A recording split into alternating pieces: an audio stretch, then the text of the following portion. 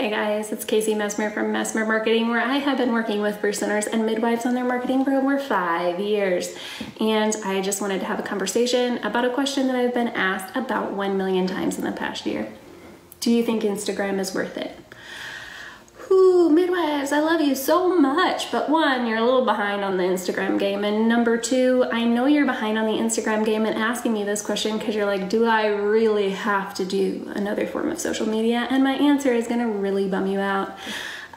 Yes, I would love it if you were doing Instagram. I would be so happy if you were doing Instagram. I know that it's not an option for a lot of people because you're like, hey, just Facebook is overwhelming me. Please don't make me do this, Casey.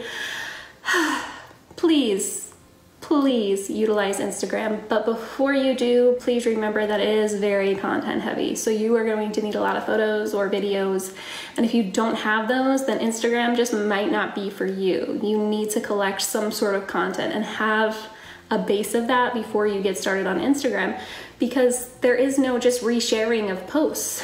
You need to have photos and videos to share. So make sure that you accumulate everything that you have before you start Instagram so that you know that you have enough content to get you onto the social media platform and using it consistently.